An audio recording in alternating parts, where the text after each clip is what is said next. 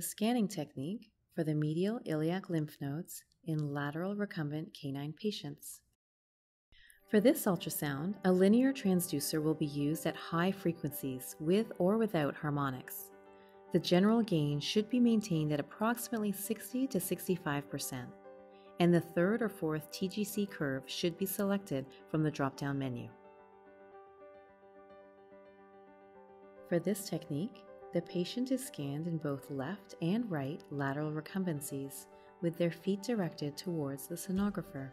The right recumbency is used to assess the left medial iliac lymph nodes, while the opposite position is used to assess the right iliac. This position allows a single person to hold the patient and have control over the front and hind limbs.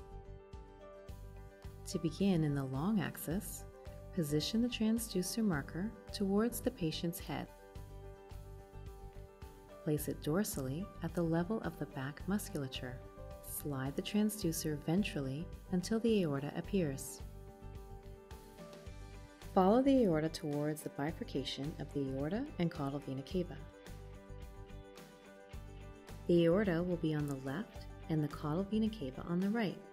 Fan the transducer dorsally and ventrally with a slow motion to locate the lymph nodes that abut this region. At this point, it is recommended to rotate the transducer 90 degrees to assess the area in the short axis. Ensure that the marker is always pointing to the right of the patient. It's important to use color Doppler to differentiate the vessels from hypoechoic lymph nodes.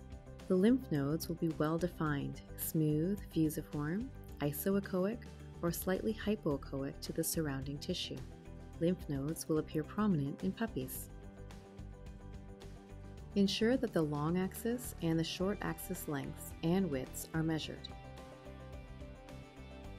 If the urinary bladder is used as a reference point, the aortic bifurcation will be located at the level of the body or the apex. If during this procedure long axis visualization is difficult, it's recommended that the sonographer use color Doppler and the transverse plane.